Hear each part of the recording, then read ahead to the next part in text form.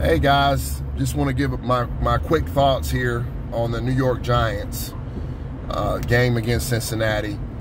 They, of course, didn't end up winning in blowout fashion like I predicted.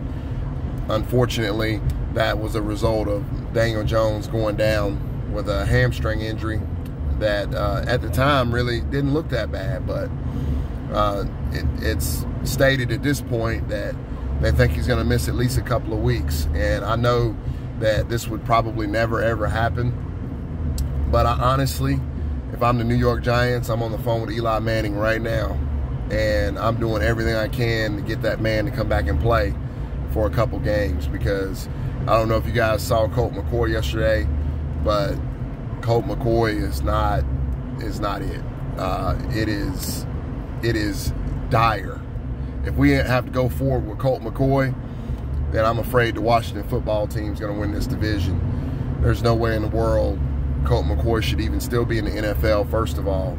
And second of all, he just wasn't that good to begin with.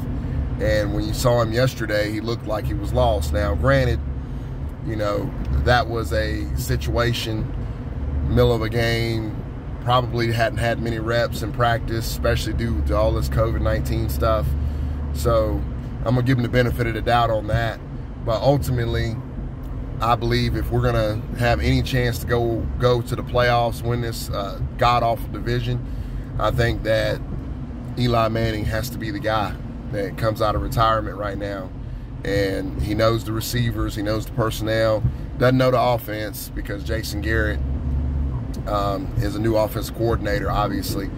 However, I believe Eli is outstanding as far as his mind and his mental capacity and being able to pick up things. I think he can come in, give you enough. I think he can game manage his way to a couple wins here. And I don't think we're going to have to win every single game. I think we just win a couple of games, and I think that will make a difference there. So looking forward to seeing what the Giants end up doing. I'm sure they won't bring Eli Manning out of retirement. I'm not even sure if Eli would come out of retirement at this point to come and quarterback, being that he's kind of turned that part of himself off probably once you retire, once you move away from the game. Sometimes you just turn that part of yourself off and you close that book, close that chapter, and you don't look to try to open it back up. So I don't really anticipate him doing that. I guess I'm just ranting and wishing at this point. So we're going to see what happens. But like I said, if Colt McCoy is the quarterback, I don't have a whole lot of confidence in what we got going forward. So hopefully if we can't get a different solution at quarterback, hopefully it'll be a quick thing for Daniel Jones, and he's only out for a week or two, and he can come back and quarterback us to the NFC East Championship there, division title. I am shocked that I am sitting here sad about Daniel Jones not being on the field, but you know what?